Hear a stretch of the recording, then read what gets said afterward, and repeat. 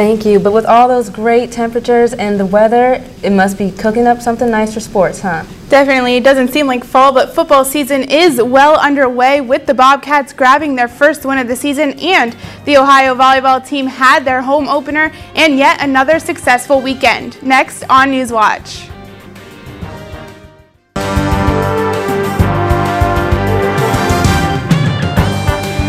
The Ohio football team had their home opener against North Texas Mean Green Saturday night, resulting in the Bobcats' first win of the season by a score of 27-21. The Bobcats were much more impressive in Saturday night's competition against North Texas than their season opener against Louisville. The Cats had over 400 total offensive yards on the night. Receiver Chase Cochran led Ohio with 6 receptions for 103 yards with 1 touchdown, and running back Ryan Boykin led the rushing game with 19 carries for 93 yards, including 1 receiving touchdown, closely followed by Bo Blankenship, who had 14 carries for 84 yards. Outside linebacker Joe Von Johnson was named MAC Defensive Player of the Week after returning an interception 42 yards for a touchdown to put the Cats up 21-7. Kicker Matt Green also had a standout night, going 2 for 3 in field goal attempts.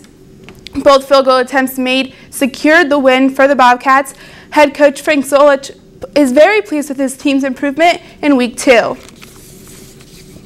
Ohio field hockey also got their first win of the season during the two-game week in Louisville. The Bobcats defeated William & Mary 2-1 on Saturday with goals from Laurel Deutsch and Catherine Fenzel. Unfortunately, the Cats fell to the University of Louisville 6-2 on Sunday to cap off the weekend. Senior Luli Gomez-Terrell scored both of Ohio's goals against Louisville and now has a team high of 5 goals so far this season. Head coach Neil McMillan told OhioBobcats.com that this weekend was a good learning experience for the team. The Ohio volleyball team had another successful weekend at home, taking 2 of 3 matches in the Baymont Inn Invitational. Ohio started off the invite on Friday night against the University of Cincinnati, sweeping the Bearcats in 3 sets by the scores of 25-13, 25-14, and 25-23. The Cats had a total of 39 kills against Cincinnati, holding the Bearcats to just 20. Ohio continued the weekend on Saturday afternoon with their only loss this season by falling to number 24 ranked North Carolina 3-2, but ended the invite by sweeping Dayton and taking 2nd place overall. The Bobcats will compete in their 3rd invitational of the season this weekend in Bowling Green, Kentucky. The soccer team continued their success this weekend with Moorhead State Eagles Sunday at Chesa Field. Alexis Molesky fired off the first goal in the first minute of the game to give the Cats an early 1-0 lead, but the lead would be short-lived when Moorhead's Holly Tilley tied it up in the 8th minute. After 62 minutes of scoreless play, Ohio's Maggie Murnane headed the ball into the back of the net in the 71st minute to regain the lead, and 7 minutes later, Molesky found the net again to secure the Bobcats' first home win of the season. The Bobcats will have a small break before traveling on Friday to compete against Youngstown State. The women's golf team teed off yesterday at the Redbird Invitational to start off their fall season. The Bobcats currently sit in 7th place at the end of the day Saturday, with Angela Codian leading Ohio.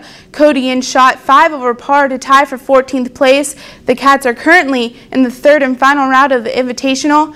The men's golf team also traveled to Huntington, West Virginia to compete in the Marshall Invitational today to start off their season as well.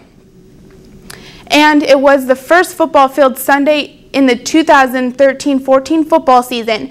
The Cleveland Browns fell to the Miami Dolphins 23-10. Starting quarterback Brandon Weeden threw for 289 yards, 1 touchdown, and 3 interceptions, while Trent Richardson had 13 carries and only 47 yards.